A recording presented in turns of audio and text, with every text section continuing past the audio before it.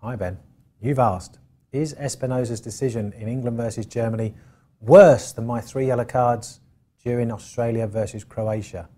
Nice one. Yes, it's worse, and it's worse for a number of reasons. My meltdown in 2006, my 3 yellow card situation, my bête noire, whatever it might be called, never affected a football match.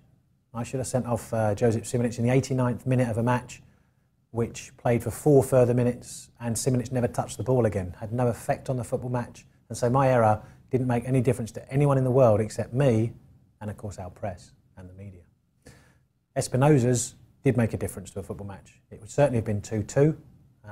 However, it's still only a human error that we should embrace and accept and learn to get on with. If it could be corrected by technology, then that's maybe what we should be doing. But the biggest mistakes that referees make affect the outcome of football matches, and mine didn't.